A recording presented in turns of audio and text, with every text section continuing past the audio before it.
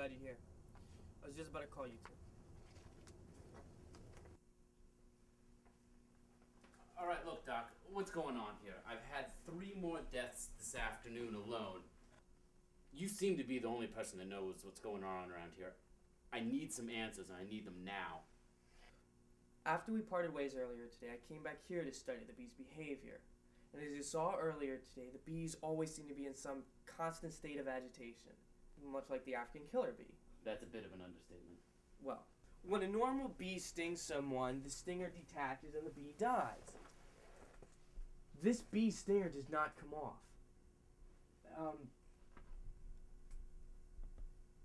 Now look here, this is a full-scale blow-up of the first bee we found. You see here, the venom sacs?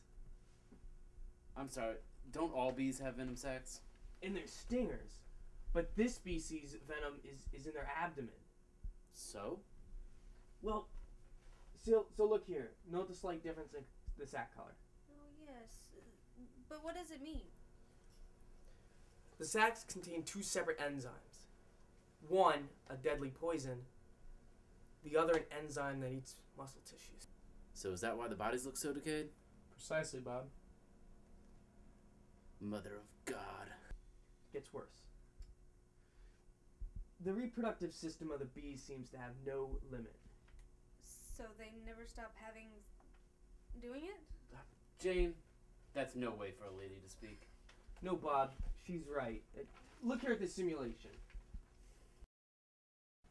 If my calculations are correct, the bees will continue to multiply out of control until endgame.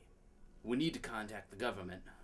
Like the FBI, the president, maybe even the National Guard. You can call them, Bob, but I guarantee it's going to be too late. Why do you say that? My simulation only lasts for 2 weeks. 2 weeks? That's all the time we have? Hardly. In order to effectively stop them, we needed to have acted yesterday, when the hive was still young. So what do we do? We need to pray for a miracle.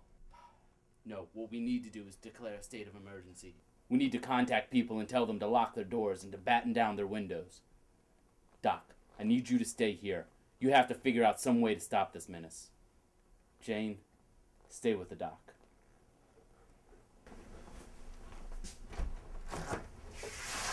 Good evening, Professor Blake. Actually, it's Officer Roberts. What can I do for you? Looking for Professor Blake. I'm Professor Blake. I'm Special Agent Creevy. I'm here with the government. We've been tracking this threat for some time.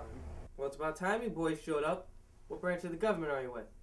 That's classified. Moving along. What can you tell us about the insect threat?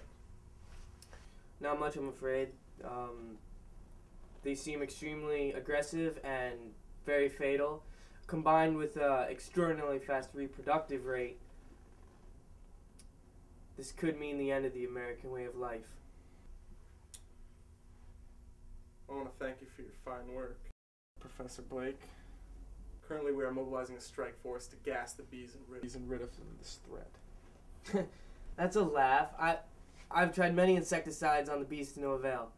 What are you guys gonna do? Go and douse the state in Agent Orange? That's classified.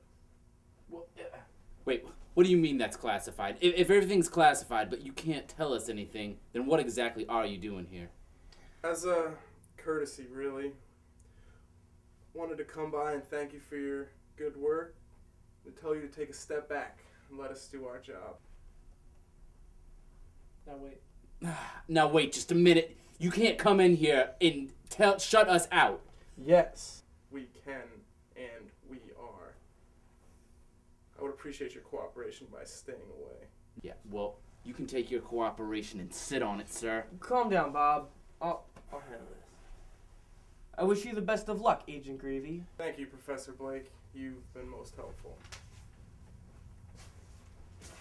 Why, that little...